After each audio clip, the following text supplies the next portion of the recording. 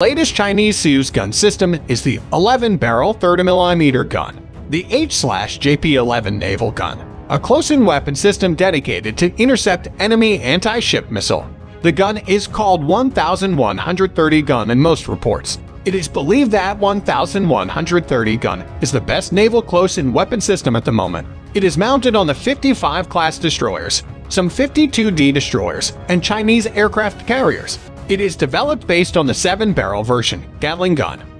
The 1130 gun can be operated fully automatically. The turret housed the gun, radar, optical, and infrared tracking systems, feeding mechanism, and ammunition storage. The main purpose is to shoot down anti-ship missiles, but it can also intercept boats, aircraft, or attack land targets. The turret has 2 ammunition storage with around 1,000 rounds ready to fire. This gun fire at a rate of 9,000